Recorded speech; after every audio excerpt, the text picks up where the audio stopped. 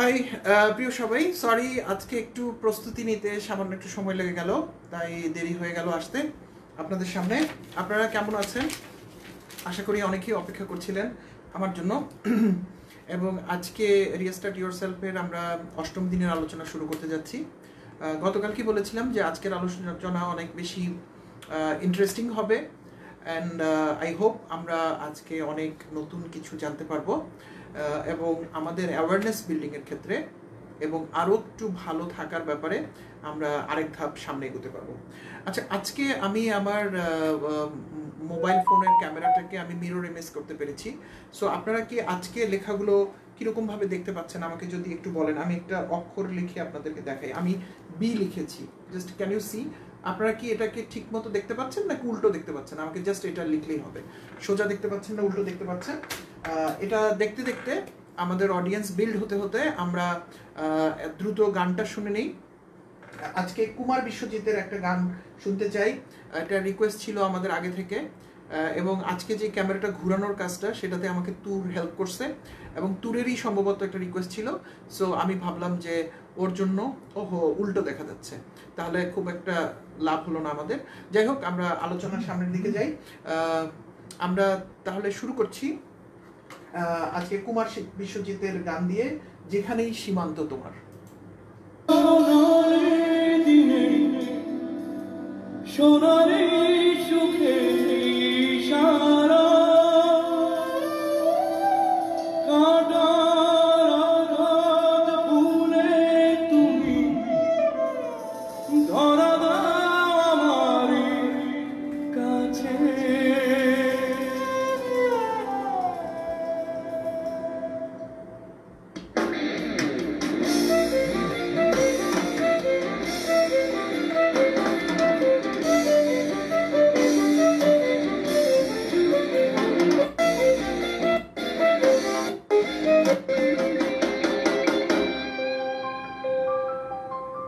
আসলে একটা different version শুনছি গানটা। সেখানে সীমান্ত তোমার, সেখানে বসন্ত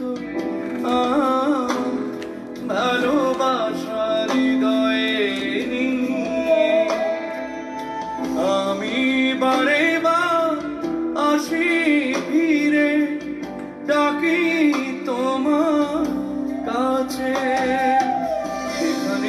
সীমান্ত তোমার, সেখানে বসন্ত আমার ভালোবাসার হৃদয়ে নিয়ে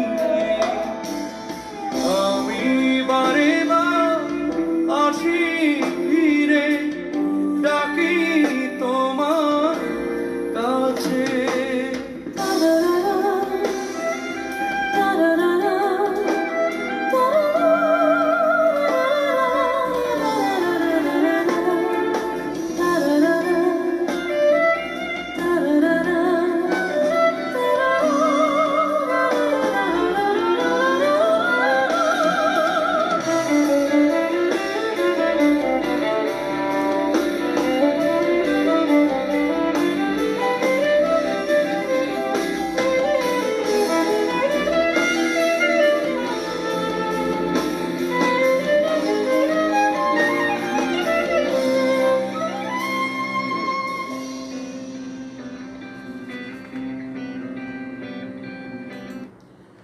ওকে, সো আজকে একটু মেলোডিয়াস পার্ট শুনতে চেয়েছিলাম। সো আজকে উইন্ড অফ চেঞ্জের যে ভার্সনটা সেটা শুনতে চাইলাম। কেমন হলো খুব একটা জানি না, মনে হলো না খুব একটা ভালো হয়েছে। এনিওয়ে, আপনারা আশা করি শুনতে পাচ্ছেন, কারণ কেউ একজন লিখলেন যে শুনতে পাচ্ছেন না। আসলে কি শুনতে পাচ্ছেন কি পাচ্ছেন না একটু যদি লিখেন তাহলে আমরা বুঝতে পারবো। এবং in the mean time Nobel যেটা গিয়েছিল, আচ্ছা আমরা তোর আরেকদিন শুনবো। আজকে তাড়াহুড়ার কারণে হয়তো সিলেকশনটা খুব একটা ভালো হয়নি, উইন্ড অফ চেঞ্জটাই সামনে চলে এসেছিলো। আমিও ভাবলাম যে একটু নতুনত্ব চেষ্টা করি। এনিওয়ে, আপনারা কি আমার কথা শুনতে পাচ্ছেন? কারণ দু একজন লিখেছেন যে আপনারা আমার কথা শুনতে পাচ্ছেন না, সেক্ষেত্রে হয়তো আমাকে কোনো কিছু টিউন করতে হতে পারে। যদি একটু লিখেন তাহলে আমরা আমাদের আলোচনাটায় চলে যেতে পারি। শুনতে পাচ্ছি, থ্যাংক ইউ। সো এরপর থেকে দয়া করে আমরা আলোচনা শুরু করলেই যে 2-1 দিন আমরা আরও সময় পাবো, বা যদি আমরা একটু বর্ধিত সময় কথা বলি, আপনাদের দায়িত্ব হবে কানেক্ট হয়ে, আপনাদের দায়িত্ব হচ্ছে দেখতে পাচ্ছেন শুনতে পাচ্ছেন এটা একটু প্রোঅ্যাক্টিভলি আমাদেরকে জানাতে হবে। কয়েকটা ছোটোখাটো ঘোষণা বলতে চাই, সেটি হচ্ছে আমরা জেনেছি যে আমাদের ছুটির মেয়াদ বেড়ে গেছে, বাট আমরা তো প্রোগ্রামটার নাম দিয়েছি 10 দিন, তো কিভাবে এটা পরিবর্তন করা যায় সেটা নিয়ে ভাবছিলাম। যদিও আমরা 8ম দিনে চলে এসেছি এবং মোটামুটি আমাদের অ্যাওয়ারনেসগুলো, অন্তত যে আলোচনাগুলো আমাদের এই যে রিমোট থেকে ডিজিটাল মিডিয়ামে আমরা করতে পারছি, সেই আলাপগুলো কন্টিনিউ করে নেওয়ার জন্য আমরা আরও অন্তত 3-4টা, আজকে ছাড়া আরও 3-4টা হয়তো দিন যদি আমরা পাই তাহলে আমাদের জন্য অনেক ভালো হবে। অফকোর্স আমি কিন্তু আগেও বলেছি যে সব আলোচনা আমাদের অনলাইনে করা যাচ্ছে না because of many due reasons. তো সেগুলো আমাদের কখনো যদি দেখা হয়, বা আমি যেসব ফিজিক্যাল সেশন করবো আমার করার ইচ্ছা আছে, 2-একটা প্রতিষ্ঠানের সাথে কথা হচ্ছে যারা ম্যানেজ পার্টনার হিসেবে এটা নিয়ে কাজ করতে চায়, এবং আমি আসলে সেরকম প্রতিষ্ঠানের সাথে কাজ করতে চাই যারা এই জিনিসটাকে আত্মস্থ করতে চাইবে, শুধুমাত্র বিজনেস করাটা যাদের উদ্দেশ্য হবে না, রাদার এরকম একটা জিনিসকে সাপোর্ট করতে চাইবে উইথ ডিউ সাপোর্ট ইনফ্যাক্ট। তো তাদের সাথে কাজ করতে চাই, এরকম একটা গ্রুপের সাথে আমার কথা হচ্ছে, দে আর অলসো নিউ। তো এনিওয়ে, যদি আমাদের সেগুলো আমরা কখনো করতে পারি এবং আপনাদের যদি সময় এবং সুযোগ হয়, তাহলে আমরা আমাদের মুখোমুখি যে সেশনগুলো সেখানে আমরা পুরো আলাপগুলো করবো। এনিওয়ে, সেটা মূল উদ্দেশ্য না, মূল বিষয় হচ্ছে আমাদের হয়তো আরও 3-4টা ডিসকাশন সেশন লাগতে পারে, যেই দিনগুলোতে হয়তো আমরা আরও 8, তাহলে আরও 8-4-12 বা 13 হয়তো এতগুলো ক্লাস আমাদের এরকম যেতে পারে, দৈনিক 1 ঘন্টার ডিসকাশনটা রাতে। তারপরের সময়টা আমরা কি করব, কারণ আমাদের হাতে অলমোস্ট আরও প্রায়, যদি আমরা 11 তারিখ পর্যন্ত চিন্তা করি, তাহলে আমাদের কাছে আরও প্রায় 7-8 দিন সময় আছে। সো আমি যেটা ভেবেছি যে আমরা যখন আলোচনার শেষের দিকে চলে আসবো, ইনফ্যাক্ট আমরা মেজরিটি ডিসকাশন কিন্তু ওভারকাম করেও ফেলতেছি আস্তে আস্তে, আজকের দিনের পর আমরা আরও একটু এগিয়ে যাব সামনে।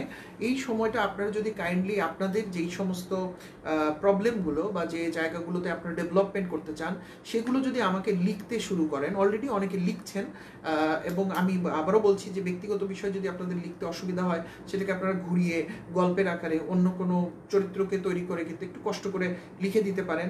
এবং যদি আপনাদের লিখতে কষ্ট হয় মোবাইল ফোনে, সেক্ষেত্রে আপনারা একটা কাগজে লিখে ছবি তুলে পোস্ট করে দিলেও হবে আমাদের গ্রুপে। এবং আমরা চাই প্রবলেম স্টেটমেন্টগুলো সবাই দেখুক, এবং আমরা যদি স্পেসিফিক ইস্যু ধরে ধরে কাজ করতে থাকি, তখন আমরা এই থটগুলোকে আরও অনেক বেশি ক্লারিফাইড করতে পারবো এবং আমরা অনেক বেশি রেজাল্ট নিয়ে আসতে পারবো। বিলিভ মি, সারাদিন আমার নিজেরই কিন্তু অনেকগুলো রিফ্লেকশন হয়, যেগুলো ছোট ছোট জীবনের ঘটনা, এবং আমি নিজেই ভাবি যে আপনাদেরকে কিভাবে ওই জিনিসগুলো বলবো। কিন্তু যখন আমরা আবার থিওরিটিক্যাল ডিসকাশনে চলে আসি, 1 ঘন্টা সময়টা এমনিতেই অনেক কম, লাস্ট কয়েকদিন ধরে আমি 1 ঘন্টা পার করে ফেলছি আলোচনা করতে গিয়ে। সো তখন আসলে ওই খুচরো খুচরো জিনিসগুলো আসলে আমাদের আলোচনার মধ্যে আর আমি আনতে পারি না। আবার ওই খুচরা খুচরা জিনিসগুলো হয়তো আমাদের ডিসকাশনের এক একটা ক্লাসের সাথে কানেক্টেড, কিন্তু আজকে হয়তো আমি কথা বলবো আপনাদের সাথে ফ্রিডম নিয়ে, ফ্রিডম টু চুজ এটা নিয়ে, তো আমি আসলে এটার বাইরে খুব বেশি যেতেও পারছি না। কাজেই আমরা যখন পুরো জিনিসটা অলমোস্ট কমপ্লিট করে ফেলবো, কোনো কিছুই কখনোই শেষ হয় না, সো অলমোস্ট মেজরিটি পার্ট যখন আমরা শেষ করে ফেলবো, তখন আমরা যে 3-4 দিন সময় পাবো, কাইন্ডলি আপনারা যদি ওই সময়টা আমাদেরকে বিভিন্ন প্রশ্ন দেন, এবং আপনাদের লাইফের যে প্রবলেম স্টেটমেন্টগুলো বা যে অপরচুনিটিসগুলো আপনারা সিক করতে চান সেগুলো যদি আপনারা লিখতে শুরু করেন, তখন আমরা এক এক দিন 1টা 2টা বা 3টা বেসড অন দ্য ইস্যুস আমরা হয়তো ওইটা নিয়ে পার্টিকুলারলি আলোচনা করব, এবং ওই বিষয়গুলোর উপর আমাদের কোন ক্লাসের সাথে কোন বিষয়টা রিলেটেড অথবা কোন অ্যাওয়ারনেসটার সাথে কোনটা কানেক্টেড সেগুলো আমরা আস্তে আস্তে আনফোল্ড করব। তাহলে আমাদের থিওরি এবং প্র্যাকটিক্যাল দুইটা মিলে যাবে। আমাকে আপনারা কয়েক সেকেন্ড সময় দিবেন, আমি শুধু দ্রুত আজকের এই সেশনটার পোস্টটা আমার টাইমলাইনে আমি শেয়ার করে দিচ্ছি। ইন দ্য মিন টাইম আপনারাও এই সময়টা নিয়ে আপনারা ভিডিওটা শেয়ার করে দিতে পারেন। আমি ঠিক বুঝতে পারি না, প্রতিদিন আমি কিন্তু মোরলেস একই কথা বলি, কিন্তু কোনো দিন শেয়ার অনেক বেশি, কোনো দিন শেয়ার অনেক কম হয়। সো আপনারা যদি একটু কষ্ট করে এই মেবি 30 সেকেন্ড সময় নিয়ে কুইকলি শেয়ার করে দেন। গানের ফাঁকে আমারটা করা উচিত ছিল, আমি সামহাউ ভুলে গেছিলাম। জাস্ট কুইকলি, বেশিক্ষণ লাগবে না আমার।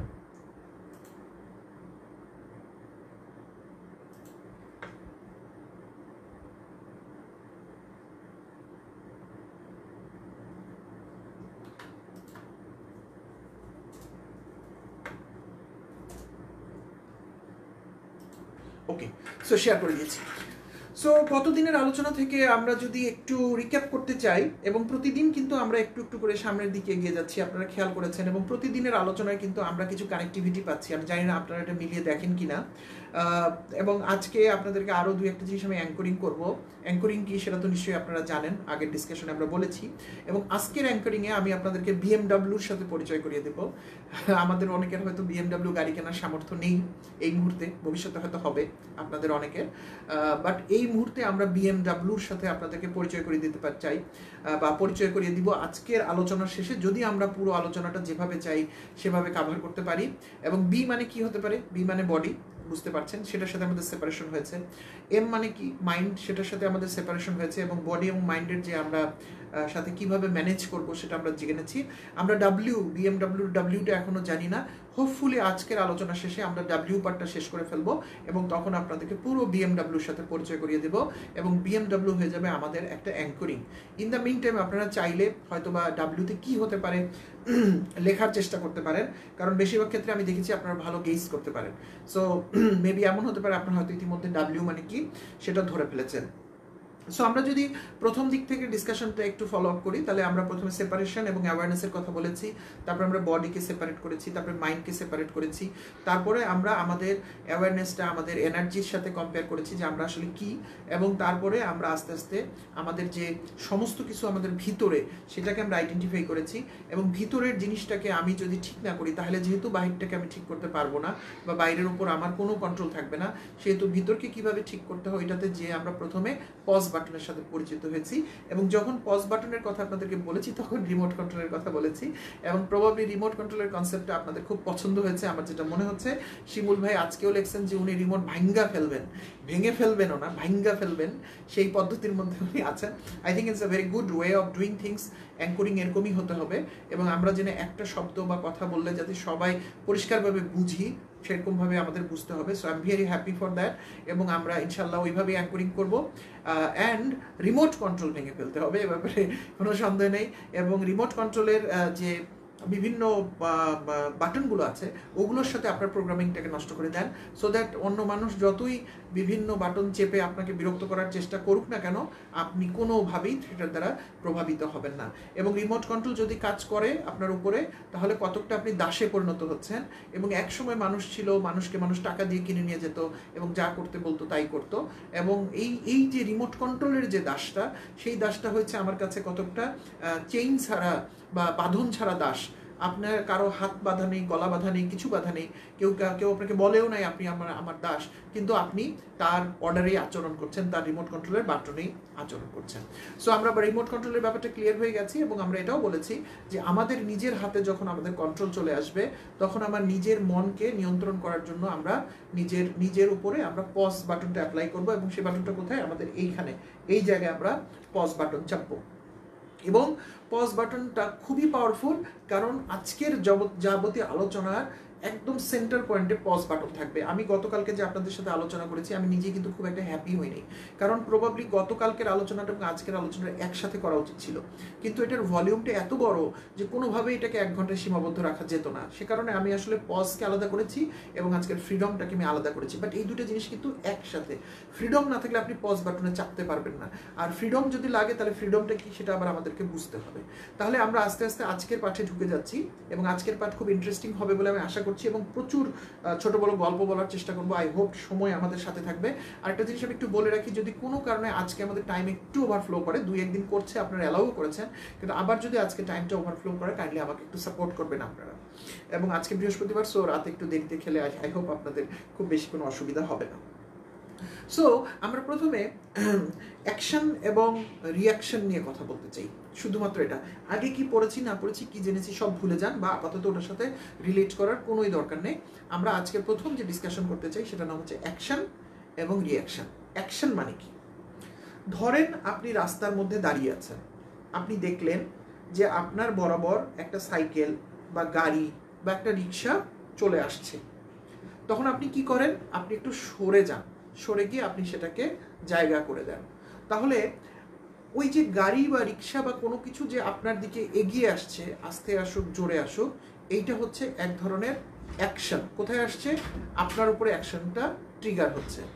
এবং এই অ্যাকশনটা যখন আপনার উপর ট্রিগার হচ্ছে, আপনি দেখলেন একটা গাড়ি আপনার দিকে চলে আসছে, তখন আপনি একটা ডিসিশন নিলেন যে আপনি একটু সরে গিয়ে গাড়িটাকে আপনি জায়গা দিবেন। এটাকে আমরা বলছি রিয়াকশন। এতটুকু কি বোঝা গেছে কিনা? অ্যাকশন এবং রিয়াকশন।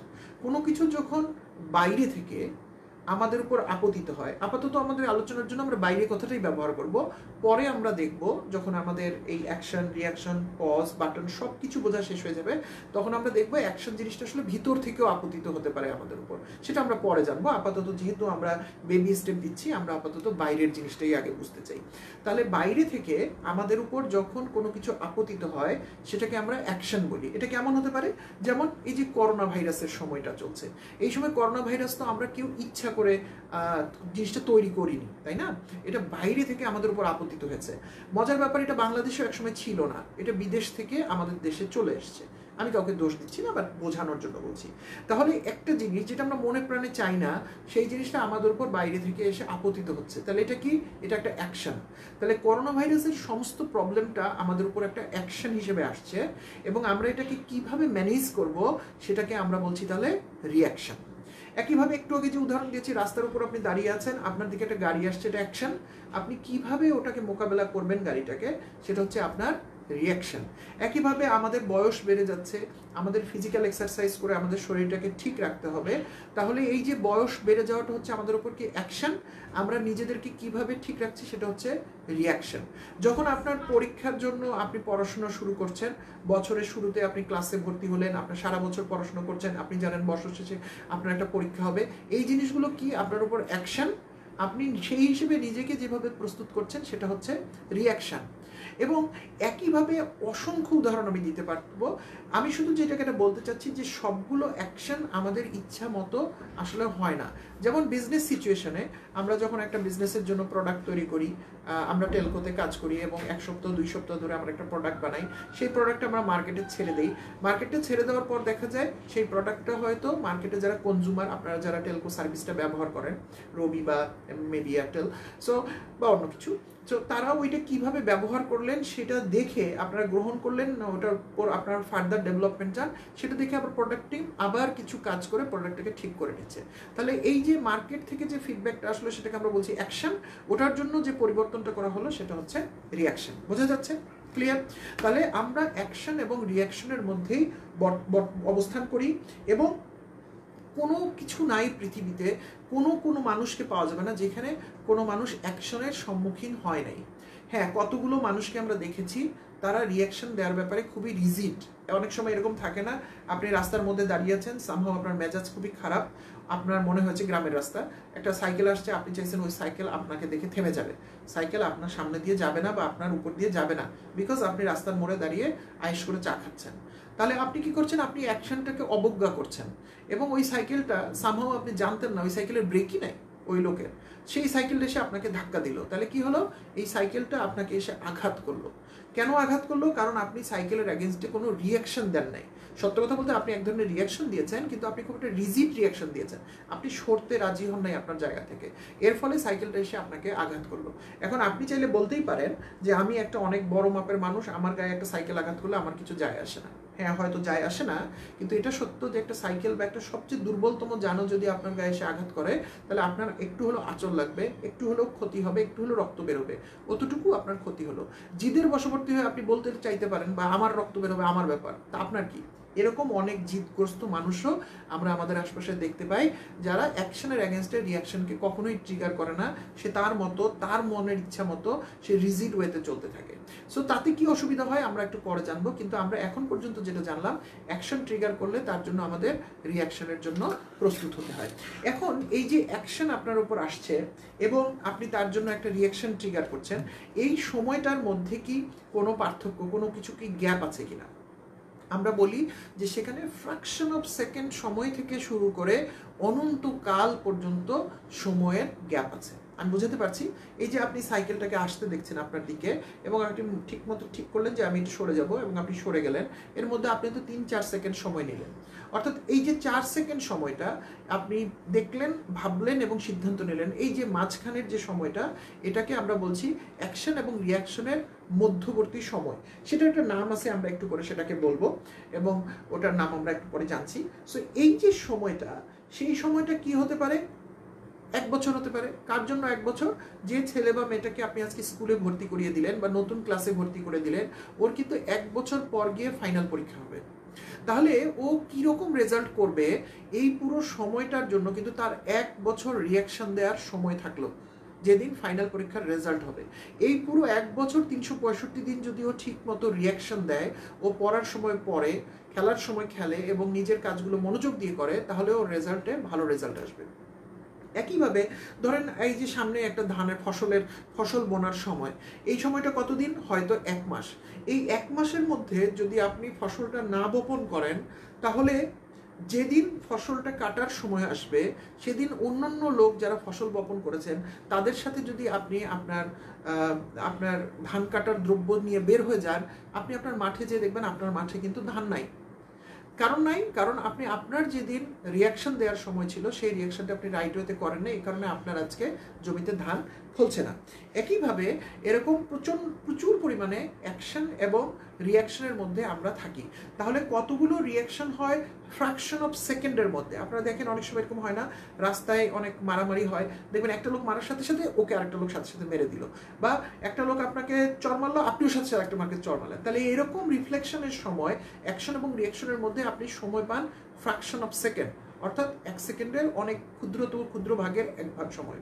এবং অনেক ক্ষেত্রে আপনি সময় পান 1 বছর, 2 বছর, অনেক সময় হয়তো 10 বছর। যেমন আমরা যারা হয়তো 30-এর উপরে বয়স চলে গেছে, আমাদের শরীরটাকে ঠিক রাখার জন্য হয়তো আমরা 20-25 বছর সময় পাই, কিন্তু আমরা কেউ এই ব্যাপারে উদাসীন, আমরা রাইট রিয়াকশন দিই না শরীরের বয়স পরিবর্তনের অ্যাকশনের বিরুদ্ধে, এবং এই কারণে আমাদের শরীরের চর্বি জমে যায়, আমাদের হার্ট বিকল হয়ে যায়, আমাদের ব্রেইনে সমস্যা হয় এবং আমরা একদিন হঠাৎ করে রাস্তার মধ্যে পড়ে মরে থাকি এবং মানুষ হাই হাই করে যে লোকটা মারা গেল। কিন্তু এই যে রিয়াকশনটা রাইট ওয়েতে না দেওয়ার কারণে 15-20 বছর ধরে আমাদের কিন্তু একটা ভয়ানক রকমের ক্ষতি হয়ে গেল। তাহলে আমরা বুঝতে পারলাম যে এই অ্যাকশন এবং রিয়াকশনের মধ্যকার যে সময়টা, সেইটা ফ্র্যাকশন অফ সেকেন্ড থেকে শুরু করে অনন্তকাল বা অনেক বড় সময় জুড়ে হতে পারে। এই যে মাঝখানের মধ্যবর্তী সময়টা, অ্যাকশন এবং রিয়াকশনের মধ্যবর্তী যে সময়টা, সেই সময়টাকে আমরা বলি ফ্রিডম টু চুজ, যেই নামে আজকের আমাদের প্রোগ্রামের নাম, ফ্রিডম টু চুজ। আমি আপনাদেরকে একটা দেখি, যদি আমি সম্ভব হয়, একটা স্লাইড আমি আপনাদের জন্য বানিয়ে রেখেছি, আমি কুইকলি স্লাইডটা আপনাদেরকে দেখাবো।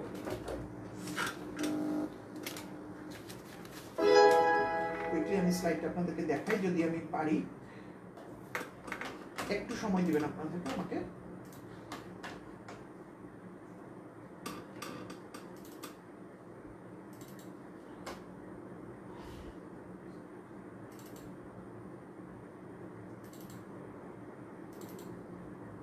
ইয়েস, স্লাইডটা আমি পেয়েছি।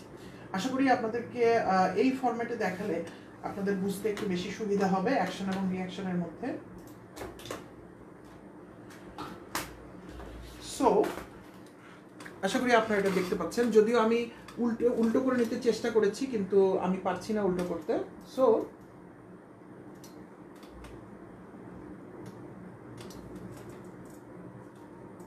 ইয়েস, সো দেখেন রেড যেটা, এটাকে আমি বলেছি অ্যাকশন, এবং এই রেডটা যখন অ্যাকশনের দিকে, রিয়াকশনের দিকে যাচ্ছে, রিয়াকশন যদি কোনো চেঞ্জ না করে, রিয়াকশন যদি তার জায়গায় স্থির থাকে, তাহলে অ্যাকশন রিয়াকশনের উপর আছড়ে পড়ে এবং রিয়াকশনের কিছু না কিছু ক্ষতি হয়। যে মানুষটা রিয়াকশন দিবে তার কিছু না কিছু ক্ষতি হয়, ক্ষতিটা অল্প হতে পারে, বেশি হতে পারে।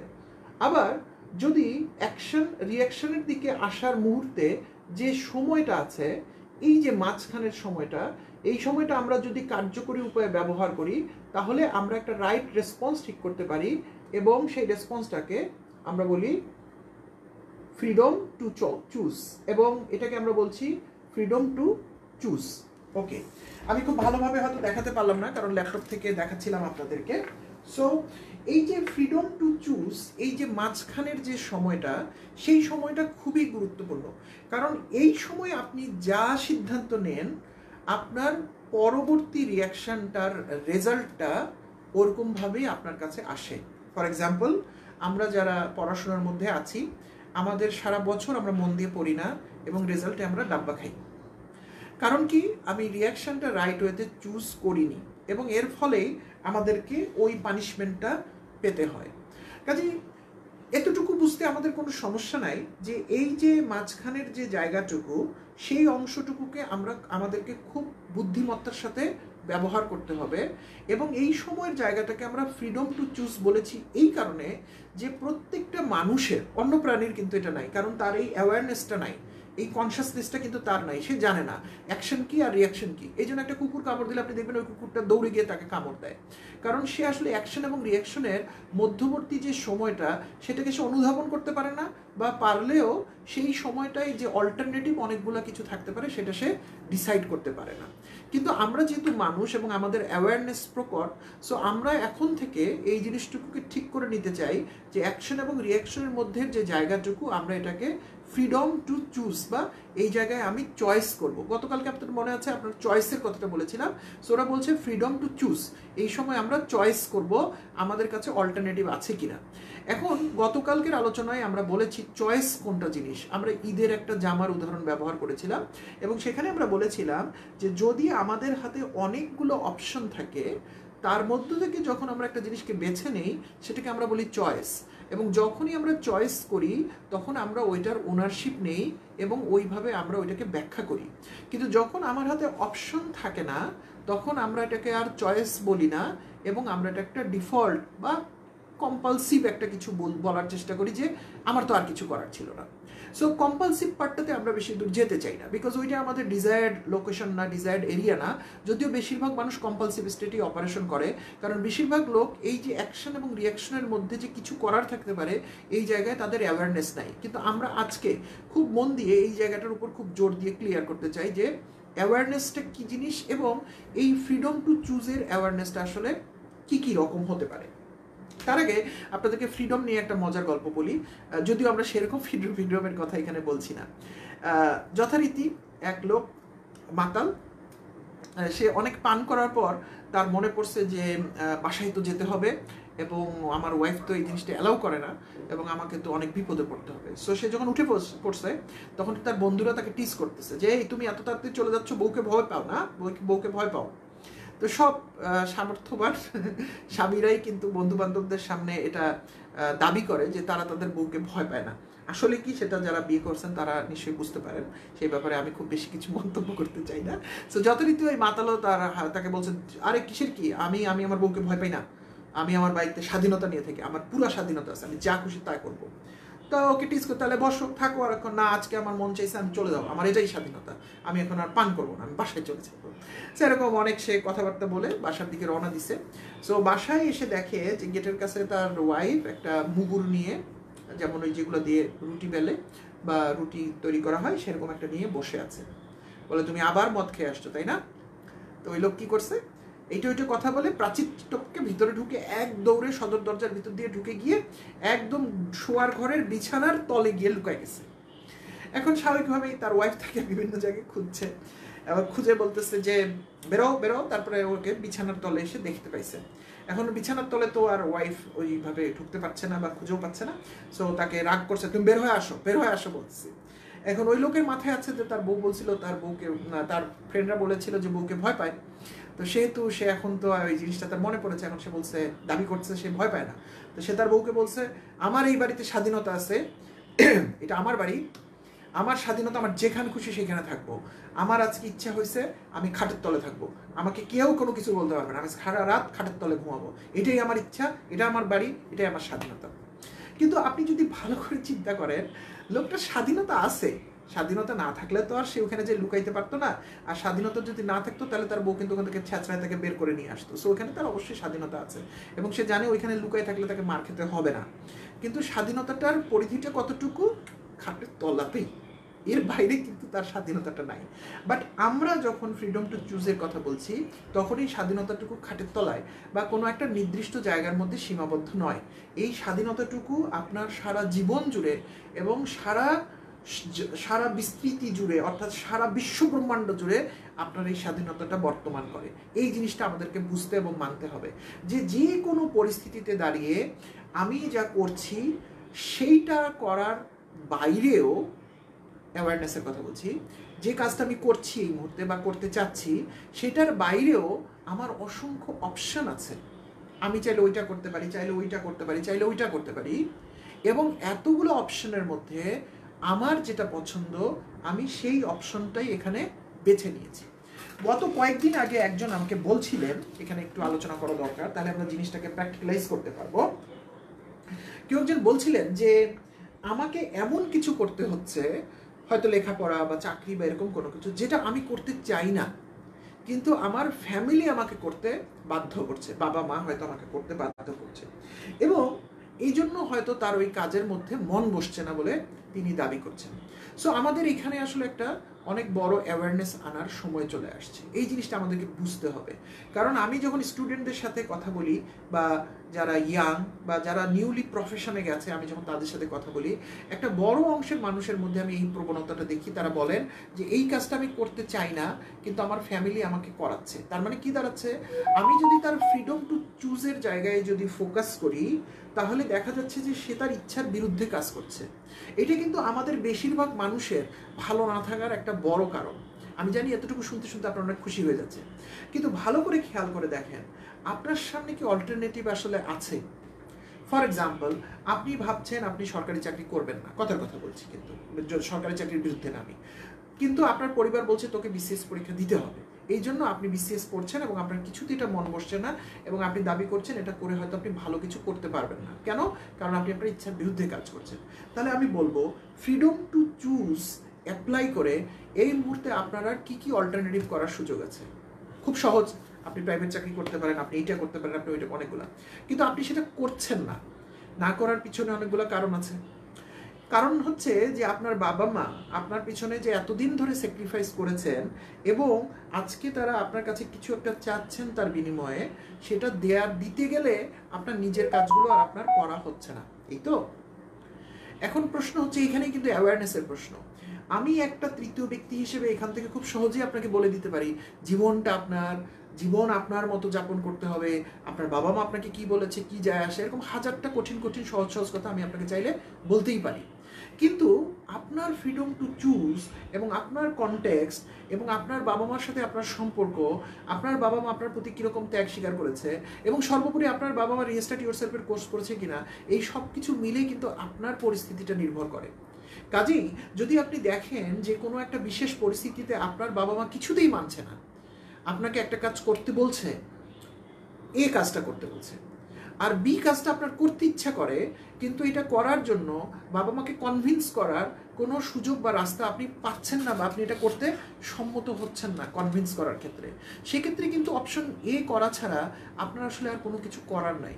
তাহলে এই যে সব শেষ হতো, যেহেতু আপনি বাবা মাকে অপশন বির জন্য কনভিন্স করতে পারলেন না, এবং আপনি আবার এটাও বলছেন যে বাবা মাকে আমি কনভিন্স না করে এই কাজটা করতেও পারবো না, সেহেতু আপনাকে অপশন বি বেছে নিতে হচ্ছে, এবং এই বেছে নেওয়া অপশন বি কিন্তু আপনার ফ্রিডম টু চুজ বা আপনার ফ্রিডম অফ চয়েস। আপনি যখনই বলছেন বাবা মা চাপাই দিচ্ছে, তার মানে আপনি আপনার অল্টারনেটিভটা পার্সু করছেন না। সেক্ষেত্রে আমি আপনাকে বলবো আপনি আপনার ফ্রিডম টু চুজ অ্যাপ্লাই করেন। আপনি আপনার ফ্রিডম টু চুজ অ্যাপ্লাই করলেন, আপনি অপশন বি খুঁজে পেলেন, আপনার অপশন বি নিয়ে আপনার বাবা মার কাছে গেলেন, বাবা মাকে আপনি কনভিন্স করতে পারলেন না, তাহলে কিন্তু আপনার কোনো রাস্তা নাই, আপনাকে অপশন এ করতে হবে, এবং এই অপশন এ আপনাকে খুশি মনে আনন্দের সাথে করতে হবে, কারণ এইটাই আপনার ফ্রিডম টু চুজ। আপনি কি এটা বুঝতে পেরেছেন? আমরা কোনো মানুষ কিন্তু এই পৃথিবীতে, আমরা কিন্তু কোনো দায়বদ্ধতার বাইরে কোনো মানুষ নই। সত্য কথা বলতে, আমরা একদিন এটা নিয়ে আলাপই করব, আমরা ইউনিভার্সাল রেসপন্সিবিলিটি নিয়ে কিন্তু অপারেট করি। আমাদের রেসপন্সিবিলিটি অনেক বেশি। যে লোকটার কোনো দায় নাই, আপনি খেয়াল করবেন, সেই লোকটাও প্রচুর দায় নিয়ে বসে আছে। সে যে আপনি, আমি এবং আমাদের প্রত্যেকের কিন্তু অনেকগুলো দায়বদ্ধতা আছে। হ্যাঁ, আমরা দায়বদ্ধতা ওভারকাম করতেই পারি। আমি আপনাকে চাইলে যেটা আপনারা শুনতে চান সেটা আমি বলতেই পারি, যে বাবা মাকে অবজ্ঞা করে আপনি বের হয়ে যান বাড়ি থেকে, স্ত্রী পুত্রকে পিছনে পেলে আপনি আপনার স্বপ্নের পথে চলে যান। এটা বলা খুব সহজ, কিন্তু এইটা করার জন্য যেই ধরনের মনস্তাত্ত্বিক রেডিনেস আপনার দরকার আছে, সেটা কি আপনার আছে? আপনি কি মহাত্মা গান্ধীর মতো, আপনি কি নেলসন ম্যান্ডেলার মতো, আপনি কি এরকম অতি মানবীয় কোনো ক্যারেক্টার কি আমি কিন্তু আবারও বলছি, আপনাকে ছোট করা বা খাটো করা আমার উদ্দেশ্য নয়, এটা আপনিই বুঝবেন। এই জন্যই কিন্তু আমি বলেছি আপনার এনার্জির উপর আপনার অ্যাওয়ারনেস বিল্ড করতে হবে এবং আপনাকে বুঝতে হবে যে আপনি এই যে পরিবার এবং আপনার চারিপাশের মানুষগুলোকে ওভারকাম করে আসলে কত দূর যেতে পারবেন, আপনার কত দূর যাওয়ার সামর্থ্য আছে। এটা কিন্তু আপনি ছাড়া কেউ বুঝতে পারবে না।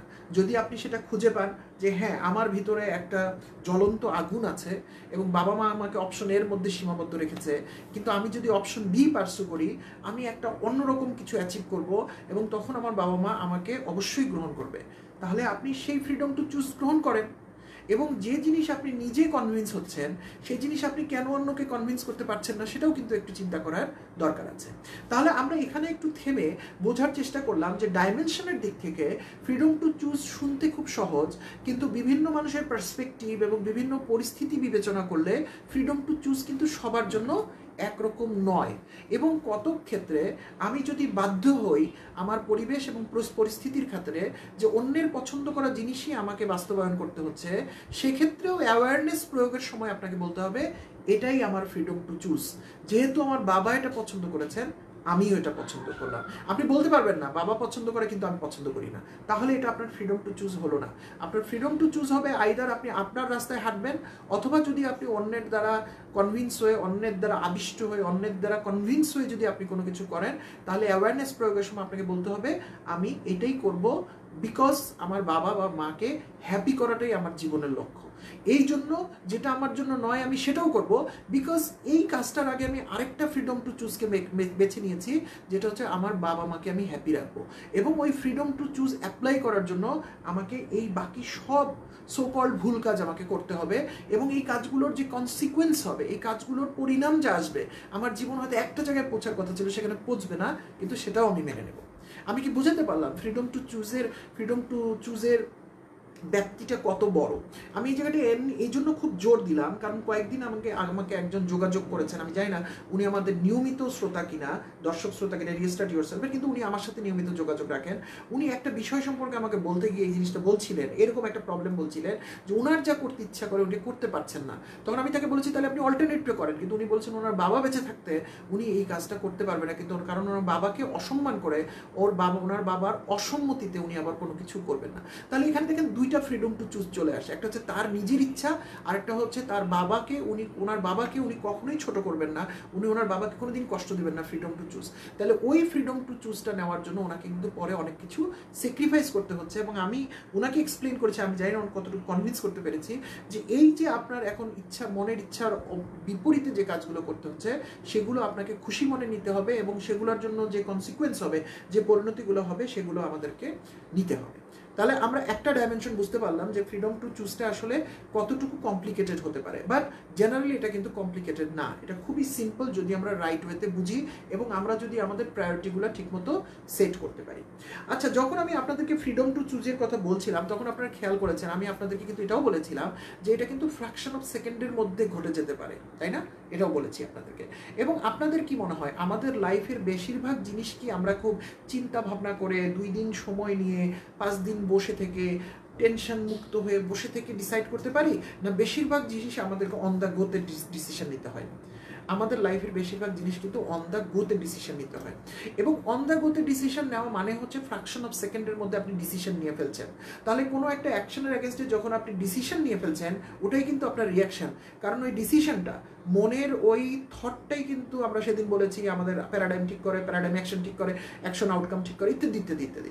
তাহলে আমাদের যে ওই যে ফ্র্যাকশন অফ সেকেন্ডের মধ্যে যে আমরা ডিসিশনটা মেক করে ফেলি সেই জায়গাটাও কিন্তু আমাদের ফ্রিডম টু চুজের একটা পার্ট। এখন প্রশ্ন হচ্ছে ফ্র্যাকশন অফ সেকেন্ডের মধ্যে ভাইয়া আমি কিভাবে রাইট ডিসিশন নেব এবং রাইট ফ্রিডমটা চুজ করব? সো এখানে বলা হচ্ছে যে আপনি যে যখন আমরা কোনো কিছু করি এবং বেশিরভাগ সময় আমরা যখন অন দ্য গোতে করি, আমরা যখন সময়ের ভিত্তিতেই কাজটা করে ফেলি, আমরা যখন পরিস্থিতির উপর ভিত্তি করে কাজটা করে ফেলি, বেশিরভাগ ক্ষেত্রে কিন্তু আমরা ভুল করে ফেলি, কারণ ওই সময় ফ্রিডম টু চুজটা আমরা অ্যাপ্লাই করতে পারি না। কিন্তু মানুষের এই বেসিক যে ইনস্টিংক্ট আছে, যে মানুষটা অ্যাওয়ারনেস নাই এবং যে মানুষটা এই জিনিসগুলো প্রয়োগ করে নাই তার জীবনের উপরে, সেই মানুষটা কিন্তু বুঝতে পারবে না, সেই মানুষটা কিন্তু ওইভাবেই তার জীবনটা কাটিয়ে দিবে, মুহূর্তের মধ্যে অ্যাকশন নিবে, কিন্তু সেই অ্যাকশনটা রাইট রিয়াকশনের অ্যাকশন হবে না এবং সে ফ্রিডম টু চুজটাকে অ্যাপ্লাই করতে পারবে না। তাহলে কি মানুষ হিসেবে আমরা বদলাতে পারবো না? এখানে গিয়ে আমরা রেফার করি ইয়ান পাভলভের একটা অনেক বড় ধরনের মিরাকুলাস টেস্ট আছে। যদিও আমরা এই টেস্টের কথা যখন আলাপ করি তখন মনে হয় এটা একটা সাধারণ ব্যাপার, কিন্তু ইয়ান পাভলভ এই রাশিয়ান সায়েন্টিস্ট বা সাইকোলজিস্ট, উনি অ্যাকচুয়ালি ডাক্তার, উনি যদি এই টেস্টটা না করতেন তাহলে মানবজাতি এই জিনিসটা কোনোদিন বুঝতে পারতো না। সেটা একটা জিনিস আপনার বোঝার জন্য আমি বলছি যে আমরা যে একটা পৃথিবীতে একটা জীব জন্তুরই একটা অংশ, সেটা আমরা এর আগেও নানাভাবে আলোচনা করেছি। এবং আমাদের কিন্তু কতগুলো বেসিক ইনস্টিংক্ট আছে যেগুলো আমাদের মস্তিষ্ক ওভার দ্য টাইম, আমাদের পূর্বপুরুষদের ডিএনএ বা জিনোম বা জেনেটিক্সের মাধ্যমে আমাদের মধ্যে কতগুলো অভ্যাস কিন্তু অটোমেটিক চলে এসছে। আমি একটা এক্সাম্পল দিই আপনাদেরকে।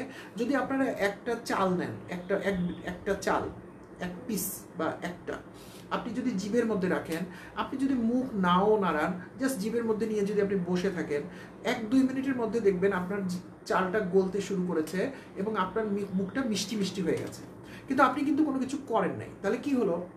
এইটা একটা মানুষের অটোমেটিক ক্রিয়া, তাই না?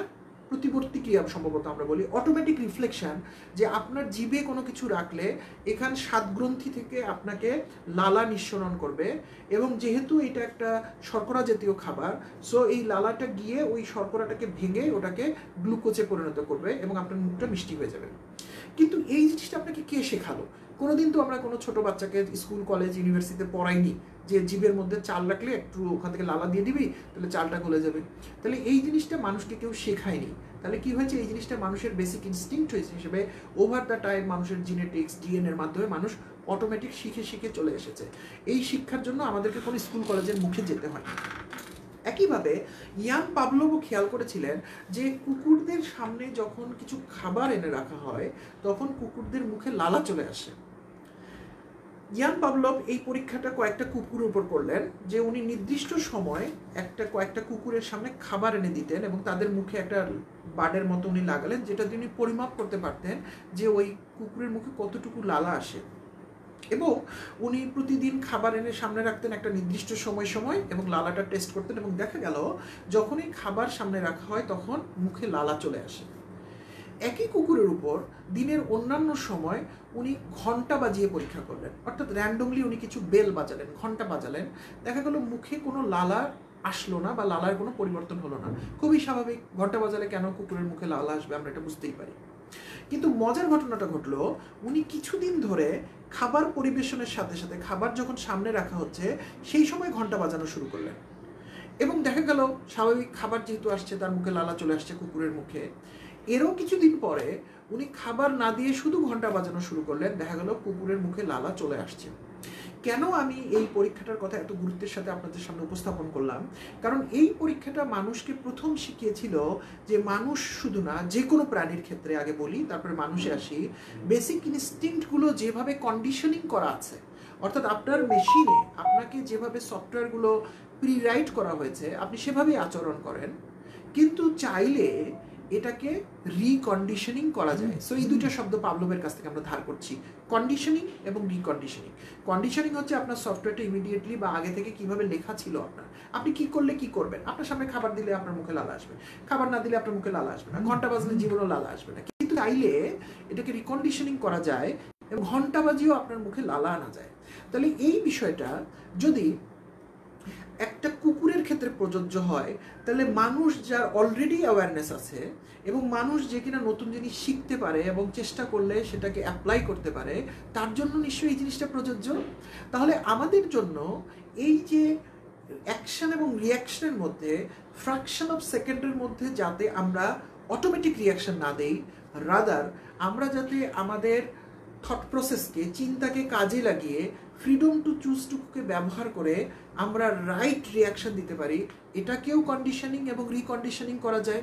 তাহলে আজকের আগ পর্যন্ত যে মানুষগুলো বলতেন যে আমাকে কিন্তু তুমি খেপাইও না, আমার কিন্তু দাদার আমল থেকে খুব রাগ, আমাদের রক্তে কিন্তু রাগ, আমি কিন্তু খেপে গেলে আর কোনো কিছু সহ্য করতে পারি না, তাহলে সেই মানুষটা মনে করেন, একটা এক্সাম্পল দিলাম, যে তার ডিএনএর মধ্যে রাগ এমনভাবে চলে এসেছে যে একবার রেগে গেলে উনার আর ফ্রিডম টু চুজ কাজ করে না, কারণ অ্যাকশন আর রিঅ্যাকশনের মধ্যে উনি আর কিছু ভাবতে পারেন না, উনি অন্য লেভেলে চলে যান।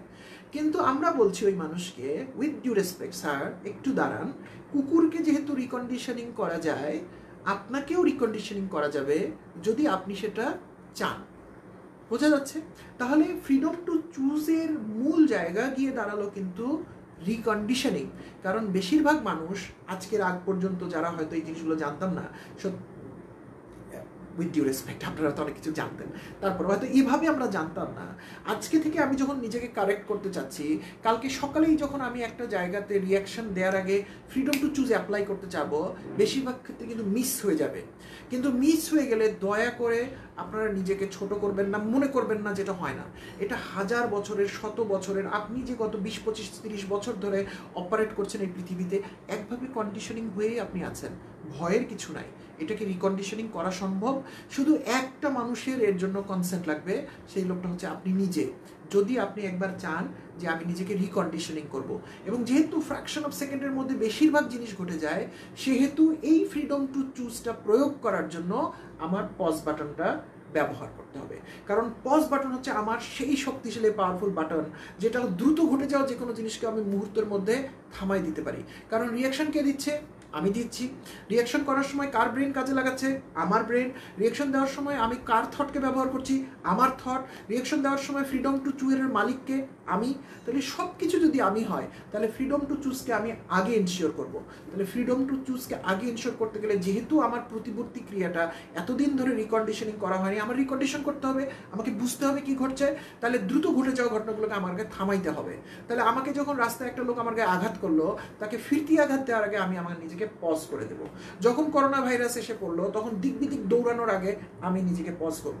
যখন কোনো লোক বললো আরে দেশে তো খাবার সংকট হবে, 10 দিনের খাবার নিতে হবে, আমি দৌড়ায় দোকানে যাওয়ার আগে নিজেকে পজ করব। যখন আমার সামনে পরীক্ষা অথবা গত পরীক্ষার রেজাল্ট আমি খারাপ করেছি, আমার জীবনে কি কিছু হবে না, কিছু অ্যাকশন না, নিজেকে পজ করব। আমি জিপিএ 5 নেই, তাহলে আমার কি কিছু হবে না, আমি দড়ি নিয়ে কি ঝুলে পড়বো, নিজেকে পজ করব। আমার বান্ধবী আমাকে ছেড়ে চলে যাচ্ছে, আমার জীবনে কি হবে, হায় হায়, নিজেকে পজ করব। এইভাবে প্রত্যেকটা যত স্পর্শকাতর এবং কমপ্লিকেটেড সমস্যা, যেটা আপনাকে ডাইলিউট করে ফেলবে, যেখানেই যে আপনি বুঝে ফেলতেছেন যে এই যে আমার থটকে তো এলোমেলো করে দিতে আসতেছে, এই যে আমার মনের ওপর তো আমি নিয়ন্ত্রণ নিতে পারতেছিলাম না, কিংবা এই যে আমার শরীরের উপর আমি নিয়ন্ত্রণ নিতে পারছি না, যেইখানে আপনার মনে বিন্দু মাত্র সন্দেহ তৈরি হবে, আপনি আপনার পজ বাটন চাপবেন। এই জন্য আমি গতকালকে আজকে শুরুতে বলেছি, পজ বাটন এবং ফ্রিডম টু চুজ একদম অঙ্গাঙ্গিভাবে জড়িত। কারণ আপনি পজ বাটন দেওয়া মানেই আপনি ফ্রিডম টু চুজ এক্সারসাইজ করতে যাচ্ছেন। এবং যখন আপনি কয়েকবার ফ্রিডম টু চুজ আপনি যখন অ্যাপ্লাই করবেন, এবং ফ্রিডম টু চুজ অ্যাপ্লাই করার ফলে যখন আপনি রাইট রেজাল্ট পেতে শুরু করবেন, বিকজ আপনি ভেবে চিন্তে সিদ্ধান্ত নিচ্ছেন, আপনার সিদ্ধান্তের ওনারশিপ আপনি নিচ্ছেন, এবং আপনি অ্যাকশন দিচ্ছেন আপনার সিদ্ধান্ত অনুসারে। এটা রাইট রেজাল্ট হলেও আপনি সেটা গ্রহণ করছেন, রং রেজাল্ট হলেও সেটাকে আপনি রেসপন্সিবিলিটির সাথে গ্রহণ করছেন, এবং সেটা থেকে আপনি যা শিখলেন সেটাকে আপনি শিক্ষা হিসেবে গ্রহণ করছেন, এবং পরের বার যাতে আপনি আরও বেটার ডিসিশন নিতে পারেন, better freedom to choose apply করতে পারেন, তার জন্য নিজেকে কোপ করছেন। যেই মুহূর্তে আপনি ফ্রিডম টু চুজ অ্যাপ্লাই করেন, সেই মুহূর্তে আপনার হারানোর কিছুই নাই। কারণ আপনি জেনে শুনে সিদ্ধান্ত নিচ্ছেন। সিদ্ধান্ত হতে পারে এক রাইট, গ্রেট, আমি শিখেছি কিভাবে সিদ্ধান্ত নিতে পারে, হতে পারে সিদ্ধান্ত ভুল, ভয়ের কিছু নাই। আমি সিদ্ধান্ত নিয়েছি এবং আমি এই ভুলের মাধ্যমে শিখলাম যে এরপর আর কোন ভুল সিদ্ধান্তটা আমার নেওয়া যাবে না। আমার ডিকশনারিতে ভুল সিদ্ধান্তের ওই জিনিসটা আমি দাগ দিয়ে রাখলাম। এরপর আমি আর কোনো ভুল সিদ্ধান্ত নিব না, আমি ভালোর দিকে, রাইটের দিকে আরেক ধাপ আগায় গেলাম। ফ্রিডম টু চুজ অ্যাপ্লাই করার সাথে সাথে আপনার জীবনটা একটা ভিন্ন ডাইমেনশন পাবে। কিন্তু প্রশ্ন হচ্ছে আপনি ফ্রিডম টু চুজ অ্যাপ্লাই করার সাহস আপনার আছে কিনা। কারণ ফ্রিডম টু চুজ অ্যাপ্লাই করার সাথে সাথে আপনার হাতে সমস্ত ক্ষমতা আপনার কাছে চলে আসবে। এবং আমি যেমন বলি, অনেক মানুষ নিজের সমস্যা আসলে নিজে থেকে সলভ করতে চায় না। সে চায় সে একটা ভেজালের মধ্যে থাকবে এবং তার খুব কষ্ট হবে, এবং মানুষ তাকে দেখে হাই হাই করবে, এবং মানুষের যে দুর্বল দল ক্যামেরুনের মতো তার সমর্থন করবে। প্র্যাকটিক্যাল লাইফে কিন্তু এই জিনিসটা হয় না। তাহলে যখন আপনি পজ বাটন দিয়ে রাখছেন, তখন পর্যন্ত বা সেই সময় পজ বাটন দিয়ে ফেলার পরে আপনার ফ্রিডম টু চুজের কাউন্ট শুরু হয়ে গেল। টিক টিক টিক টিক করে ঘুরে যাচ্ছে, আপনি আস্তে আস্তে সিদ্ধান্তের দিকে যাচ্ছেন। সো সিদ্ধান্ত নেওয়ার ক্ষেত্রে আপনাকে দুইটা জিনিস আপনার মধ্যে বাধা তৈরি করবে। কি হতে পারে? একটা হতে পারে, গতকালকে আমরা আলাপ করেছিলাম, একটা পার্টিকুলার সিচুয়েশন আপনাকে হয়তো সিদ্ধান্ত নিতে, ভুল সিদ্ধান্ত নিতে আপনার উপরে প্রভাব বিস্তার করবে। যেমন আপনাকে কেউ মারলো, আপনি সাথে সাথে খেপে গেলেন, এবং প্রতিবর্তী ক্রিয়া হিসেবে মানুষ যখন জন্তু ছিল, একজন মানুষকে আঘাত করলে যেমন মানুষটাকে আঘাত করতো, সেটা আপনি করে ফেলতে পারেন। তাহলে ওই সিচুয়েশন আপনাকে কিন্তু বাধ্য করলো। এটা হতে পারে একটা মানুষের আচরণ আপনাকে ওই জায়গার মধ্যে নিয়ে যেতে পারে। আমরা খেয়াল করেছি অনেক মানুষের আমাদের এই ধরনের বেসিক কন্ডিশনিং হয়ে যায়, কাউকে দেখলেই মেজাজ খারাপ হয়ে যায়, এরকম হয় না আমাদের? কাউকে হয়তো আপনি এতই অপছন্দ করেন, সে আপনার সাথে কোনো কথাই বলে নাই, কিন্তু আপনার ঘরে আসছে বা আপনার বাসায় আসছে বা আপনার কাছাকাছি চলে আসছে, আপনি অস্বস্তি প্রকাশ শুরু করে দিলেন। তার মানে কি দাঁড়ালো? ওই লোকটার উপস্থিতি আপনার কন্ডিশনিংয়ের উপর প্রভাব বিস্তার করছে। তাহলে এটাও হতে পারে। তাহলে আরেক কি হতে পারে? কোনো কিছু ইম্পালস, কোনো কিছু আপনাকে গুতা দিচ্ছে, আপনি সেটার জন্য কষ্ট পাচ্ছেন, সেটা হতে পারে। সো এরকমভাবে আপনার মুডের জন্য হতে পারে। অনেক সময় বলে আমার মুড খারাপ, এরকম অনেকগুলো কারণে হতে পারে যে সমস্ত রিজনে আপনি হয়তো রাইট ডিসিশনটা নিচ্ছেন না, আপনি ভুল ডিসিশন নিয়ে ফেলছেন। যদি এই সমস্তের উপর ভিত্তি করে আপনি যদি সিদ্ধান্ত নেন, তাহলে আপনি আপনার ফ্রিডম টু চুজকে ইউজ করলেন না। তাহলে ফ্রিডম টু চুজ যখন আমি ইউজ করবো, তখন আমি কিসের বেসিসে সিদ্ধান্ত নিব? Based on principal and value. অর্থাৎ আমার যে জীবনটাকে আমি গড়েছি, আমি যেই সমস্ত নিয়ম নীতি মেনে চলি, যেই সমস্ত আদর্শকে আমি মেনে চলি, সেই আদর্শের ভিত্তিতেই আমি সিদ্ধান্ত নিব। এতে যদি আমি না করব একটা খারাপ কাজকে, এতে যদি আমার আপাত দৃষ্টি ক্ষতি হয়, আমি সেই ক্ষতিটা মেনে নিতে রাজি আছি, কারণ আমি জানি আমাকে সিদ্ধান্ত নিতে হবে আমার ভ্যালু এবং প্রিন্সিপালের উপর ভিত্তি করে, এবং এতেই আমি জানি আমার জীবন আমি আনফোল্ড করব। তাহলে এই যে ভ্যালু এবং প্রিন্সিপালের উপর ভিত্তি করে আপনি কি করবেন? আপনি ডিসিশন নেবেন, অর্থাৎ আপনি ডিসিশন দিবেন যে এই পরিস্থিতিতে আমি কি করব। আমি আপনাদেরকে একটা ছোট্ট গল্প বলি, এবং আমার ধারণা আমি আজকে ওভাররান করে ফেলবো, 5-10 মিনিট আমাকে একটু অ্যালাউ করবেন। সো একটা গল্পটা হচ্ছে স্টোন নামের একজন ভদ্রলোকের গল্প। এই ঘটনা হচ্ছে উগান্ডার রাজধানী কাম্পালা শহরের ঘটনা। এবং আপনারা জানেন যে উগান্ডা হচ্ছে দক্ষিণ আফ্রিকার বা আফ্রিকার একটা যুদ্ধবিধ্বস্ত দেশ, এবং সেখানে প্রচণ্ড রকম মানুষের কষ্ট। ইউথ ছেলেবেলা রাস্তার ধারে ধারে পড়ে থাকে শুয়ে বসে, তাদের কোনো চাকরি নাই। এটা অবশ্য আমি 20-25 বছর আগের কথা বলছি। এবং তারা একটা খারাপ জীবনযাপন করে, এবং যখন রাস্তার ধারে ছেলেমেয়েরা বসে থাকে অলস অকর্মণ্য, কি হয়? তারা বিভিন্ন নেশা এবং বিভিন্ন খারাপ কাজের মধ্যে তারা ঢুকে পড়ে, তাই না? সো এইরকমভাবে সেই দেশের সেই সময়কার যুবকদের খারাপ দুর্দশাগ্রস্ত অবস্থা। এর মধ্যে শুধু আফ্রিকান মানুষদের এবং উগান্ডার মানুষদের একটাই স্বপ্ন থাকে, ইয়াং ছেলেপেলেদের। তারা যেহেতু শক্তিশালী, আমরা জানি তাদের শরীর খুব সুগঠিত, তাদের ভিতর অনেকেই ফুটবল খেলতে পছন্দ করে, এবং তাদের একটা মনের স্বপ্ন থাকে যে তারা ফুটবল খেলে বিভিন্ন ক্লাবে বা জাতীয় পর্যায়ে খেলে তারা কিছু টাকা উপার্জন করবে। তাহলে বেশিরভাগ লোকই খারাপ, এবং রাস্তায় ঘাটে পড়ে থেকে মানুষের খারাপ কাজ করে, অন্যায় কাজ করে, বিভিন্ন চুরি ছিনতাইয়ের সাথে। কিন্তু কিছু কিছু মানুষ যারা একটু ট্রান্সফরমেশন, যারা মনে করেন আমি খারাপ কাজ করব না, তারা কিন্তু লেখাপড়ার দিকে মনোযোগ দেয় না, তারা খেলাধুলার দিকে মনোযোগ দেয়। এরকমই একটা ছেলে হচ্ছে স্টোন, যে কিনা খুব সাধারণ পরিবার থেকে উঠে এসেছিল, বাট তার ক্রীড়াশৈলীটা খুব ভালো ছিল এবং সে খুব ভালো ফুটবল খেলতো। সো বন্ধুদের মধ্যে ফুটবল খেলতে খেলতে সে স্থানীয়ভাবে লিগে চান্স পায়, জেলার পর্যায়ে খেলে, বিভাগীয় পর্যায়ে খেলে। একসময় সে উগান্ডার ন্যাশনাল টিমে চান্স পায়। এবং আপনারা জানেন উগান্ডা কিন্তু আগে 20-25 বছর আগে মাঝে মাঝে ওয়ার্ল্ড কাপে খেলতে আসতো, এবং দেখা যেত এই ধরনের আফ্রিকান দেশগুলোর কোনো প্লেয়ার যখন একবার ন্যাশনাল টিমে চান্স পায়, তার জন্য এটা একটা বিরাট ব্যাপার, কারণ সে একবার ওয়ার্ল্ড কাপের মঞ্চে যখন খেলে, তখন বড় বড় ইউরোপিয়ান লিগগুলো, আমেরিকান লিগগুলো তাদেরকে দেখতে পায়, এবং ওই প্লেয়ারগুলোকে তারা কিনে নেয় বা তারা দলে নিয়ে আসে, এবং তাদের জীবনে আর পিছনে ফিরে তাকাতে হয় না। তাহলে স্টোন যখন, এই ভদ্রলোকের কথা বলছি, যখন তিনি ন্যাশনাল টিমে চান্স পেয়ে গেলেন, তখন উনি খুব আনন্দিত হলেন। কিন্তু তার যারা বন্ধু বান্ধব স্টোনের, তারা কিন্তু সেটাকে পজিটিভলি নিলেন না, এবং তারা পজিটিভলি না নিয়ে কী করলেন, একদিন রাত্রেবেলা স্টোনকে ধরে তার 2 পায়ের লিগামেন্ট কেটে দিলেন। খেয়াল করেন, এটা কিন্তু কোনো একটা দুর্ঘটনা না, এটা একটা বাস্তব ঘটনা। এবং তারা ইচ্ছা করে কাজটা করলেন, কিন্তু কারণ তারা মেনে নিতে পারলেন না যে তাদের মধ্যে একটা ছেলে এত বড় কিছু হয়ে যাবে, এবং তারা হয়তো অত বড় কিছু হতে পারবে না। এই ঘটনার পর স্টোন খুব কষ্ট পেলেন, এবং ওনার খুব রাগ হলো। এবং আপনারা নিজেরাই নিজেদের জীবনে এটা কল্পনা করে দেখেন যে কত বড় একটা অভিমান তৈরি হতে পারে যদি এরকম ঘটনা কারো জীবনে ঘটে। এবং আমি জানি হয়তো স্টোনের মতো অত বড় ঘটনা না ঘটলে আমাদেরও অনেক সময় নিকট আত্মীয় স্বজন, পাড়া প্রতিবেশীরা, আমরা যাদেরকে আমাদের শুভানুধ্যায়ী মনে করি, তারা কিন্তু অনেক সময় আমাদেরকে পছন্দ করে না, এবং আমাদের ভালো কাজগুলো এরকম লিগামেন্ট কেটে দেওয়ার মতো করে আমাদের ক্ষতি করার চেষ্টা করে। সাধারণত আমরা কি করি, ওই ধরনের মানুষের উপর আমাদের অনেক রাগ হয়, ক্ষোভ হয়, আমরা হয়তো তাদের সাথে আত্মীয়তা নষ্ট করে ফেলি, আমরা ওই জায়গাতে যাই না, ওই গ্রাম থেকে আমরা বাড়ি শিফট করে অন্য জায়গায় চলে যাই, ইত্যাদি ইত্যাদি অনেক কাজ করি। কিন্তু স্টোন কি করলেন, স্টোন ভেবে দেখলেন যে আমার তো লিগামেন্ট কেটে ফেলা হয়েছে, এবং আমার পক্ষে আর জীবনে ফুটবল খেলা সম্ভব না। এই পরিস্থিতিতে আমি 2 রকম আচরণ করতে পারি। একটা হতে পারে কম্পালসিভ আচরণ করতে পারি, অন্য 5টা লোক যা করে, কি করবে, এখান থেকে বাড়িঘর ভেঙে একটা অন্য জায়গায় চলে যাব। কিন্তু তাতে তো আমার ফুটবল খেলা ক্যারিয়ারের কোনো পরিবর্তন হলো না। কিন্তু এই জায়গাতে আমি যখন এখান থেকে চলে যাব, আজকে থেকে পরে 20 বছর, 50 বছর, 100 বছর পর যদি আরেকটা স্টোনের মতো ছেলে এখানে জন্মায় এবং সেই ছেলেটাও যদি একইভাবে পরিশ্রম করে চেষ্টা করে জাতীয় দলে চান্স পেয়ে যদি ইউরোপিয়ান লিগে চান্স পাওয়ার সুযোগ তৈরি, ওর কপালে কি জুটবে? জুটবে এরকম কিছু বন্ধু বান্ধব যারা তার লিগামেন্ট কেটে দিবে। তাহলে এই পরম্পরা ধরে কি এই চেইনটা চলতে থাকবে, নাকি এখানে কোনো পরিবর্তন আনতে হবে? কেন আমাদের ছেলেপেলেরা এরকম? তাহলে আমার এই পরিবর্তনটা করার কাজটা কেন আমি করব না? এবং স্টোন সেদিন থেকে কাজ শুরু করলেন।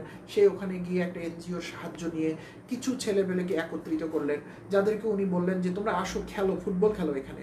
এবং ফুটবল খেলার জন্য উনি এনজিওর কাছে সাহায্য নিয়ে কিছু খাওয়ার ব্যবস্থা করলেন।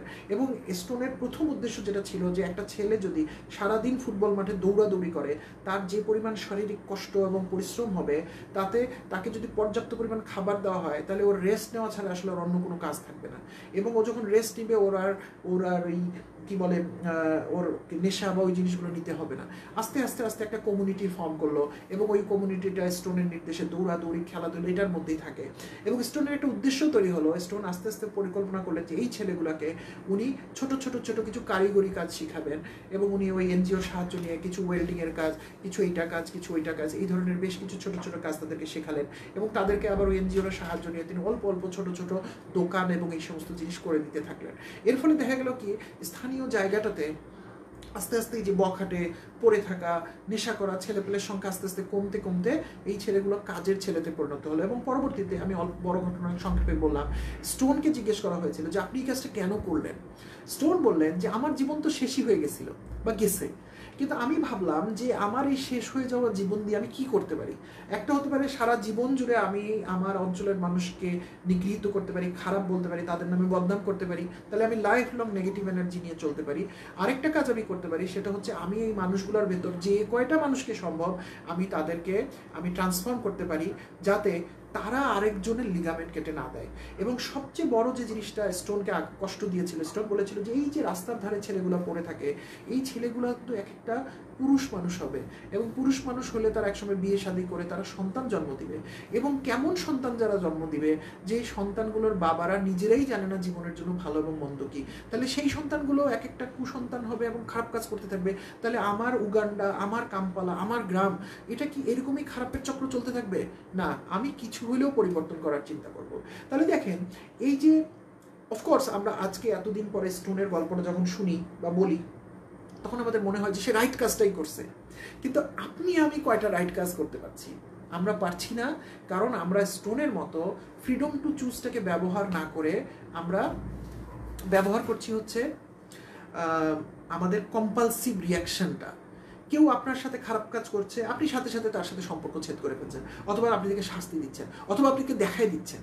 এই যে কম্পালসিভ ওয়ে, এখান থেকে বের হয়ে এসে আমাদেরকে সবসময় আমাদেরকে চয়েস বাই চয়েস, আমাদেরকে ফ্রিডম টু চুজটা ইউজ করে আমাদেরকে রাইট ডিসিশনটা এবং রাইট কাজটা করতে হবে।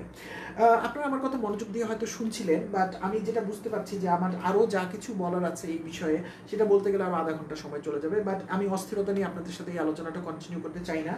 আজকে আমি এখানেই শেষ করছি। কালকে আমি আপনাদেরকে এটারই একটা এক্সটেন্ডেড পার্ট নিয়ে কথা বলবো, যেহেতু আমাদের সময়ও বেড়ে গেছে আমাদের হাতে। সো আমাদের তাড়াহুড়া করার কোনো প্রয়োজন নেই। আশা করি আপনারা এটা অ্যাপ্রিসিয়েট করবেন। সো আমরা এর পরের দিন লাস্ট অফ হিউম্যান ফ্রিডম সম্পর্কে জানবো, যে এই যে ফ্রিডমের কথা বললাম, চয়েস অফ ফ্রিডম, এটা কি কখনো কখনো কমে যায় বা বেড়ে যায়, বা এই ফ্রিডমটা আলটিমেটলি কত দূর পর্যন্ত নেওয়া যায়, সেই বিষয়টা আমরা কালকে আলাপ করবো। এটার সাথে মিল থাকবে। বাট বিফোর দ্যাট আপনাদেরকে একটা মজার ইলাস্ট্রেশন আমি দেখাতে চাই। এগেইন এটা উল্টা, আপনারা একটু কষ্ট করে বুঝে নেবেন। আমরা একদিন বার্থ হয় আমাদের, তাই না, একটা পয়েন্ট, এটাকে আমি বলেছি বি, এবং একদিন আমাদের ডেথ হয়, এটাকে আমি বলেছি ডি। সো এই দুইটা পয়েন্ট তো আমাদের জীবনে অবশ্যই আছে, প্রত্যেকের জীবনে আছে, এবং যারা বেঁচে আছেন তাদের আছে, যারা মরে যাবেন তাদেরও থাকবে।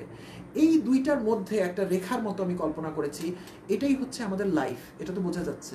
সো এই বি থেকে ডি এ যাওয়ার পথে একটা বিন্দু, বার্থ থেকে ডেথে যাওয়ার মধ্যে একটা বিন্দু আছে, যেটাকে আমরা বলছি সি বা চয়েস। দেখেন, এই বিন্দুটাকে আমরা বলছি সি। অর্থাৎ এই তাহলে বার্থ থেকে ডেথ পর্যন্ত আমাদের জীবনটা কেমন হবে, এটা ডিসাইড করে কিন্তু এই চয়েস। এবং আপনাদেরকে আরও জোর দিয়ে আমি বোঝার জন্য বলছি, এই চয়েস কিন্তু একটা বিন্দু না, সারা জীবন ধরে আপনি যতক্ষণ নিজেকে একজন মানুষ হিসেবে আইডেন্টিফাই করছেন এবং আপনার অ্যাওয়ারনেস বিল্ড হয়েছে, অন্তত আজকের আলোচনা শোনার পর আপনার ভিতর যখন অ্যাওয়ারনেস বিল্ড হয়েছে, আপনার প্রতি মুহূর্তে এই চয়েস আপনাদেরকে নিতে হবে। এবং আমরা বলেছি এই চয়েস মানুষের জীবনকে বিউটিফুল করে, এবং ফ্রিডম টু চুজ ইজ আপনারা দেখতে পাচ্ছেন ইজ দ্য ম্যাজিক বলেছি। আমি প্রায় ম্যাজিকের কথা বলি, আপনাদেরকে কোনো ম্যাজিক আমি দেখাতে পারি না। সো আমি আজকে এটা বললাম যে এই ফ্রিডম টু চুজই হচ্ছে আমাদের ম্যাজিক। সো আজকে আমাদের আলোচনা আমরা এখানেই শেষ করব। আগামী দিন আমরা আলাপ করব যে এই ফ্রিডমটাকে কত দূর পর্যন্ত নেওয়া যায়, অর্থাৎ আমি কোন পর্যায় পর্যন্ত গেলে এই ফ্রিডমটাকে কাজে লাগাতে পারবো। সো আপাতত আপনাদের এটার উপর কোনো এক্সিকিউশনে যাওয়ার দরকার নাই। গতকালকে লেকচারের পরেও আমি এই কথা বলেছি, আজকেও আমি বললাম, কারণ পুরো কনসেপ্ট কমপ্লিট না হলে আপনি সিদ্ধান্ত নিতে গেলে ভুল সিদ্ধান্ত হয়ে যাবে।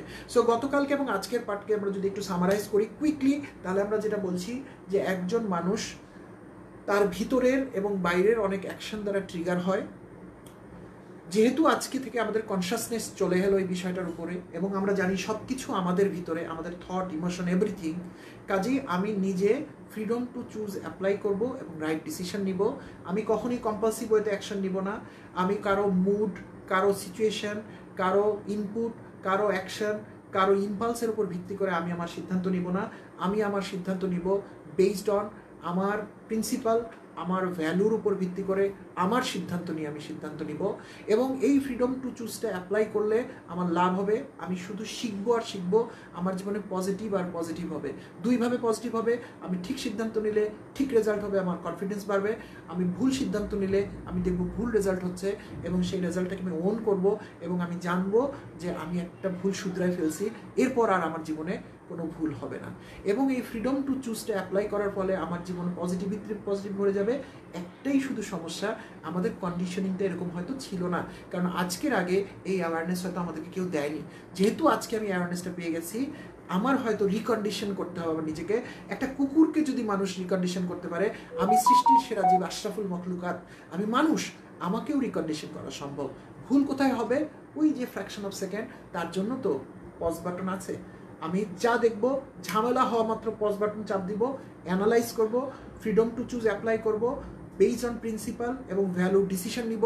কারো ইম্পালস দিয়ে আমি ডিসিশন নিব না, আমি আমার ডিসিশন এক্সিকিউট করব। ভালো হলে ভালো, খারাপ হলে আরও ভালো, সেখান থেকে আমরা শিখব। কালকে আমরা এটা নিয়ে আরও আলাপ করব। ততক্ষণ পর্যন্ত আপনারা যেখানে আছেন ভালো থাকবেন, ভিডিও শেয়ার করবেন, আপনাদের কথাগুলো লিখবেন, এবং আমরা কি এর পরের শেষের দিকের কয়েকদিন কি আমরা আমাদের প্রবলেম স্টেটমেন্ট নিয়ে আলাপ করতে পারি কিনা প্লিজ সেটা জানাবেন, এবং ফাইনালি আমাদের গ্রুপে আরও অনেক মানুষকে ডাকবেন। আজকে এই পর্যন্তই, কালকে আবার ঠিক 10টায় কথা।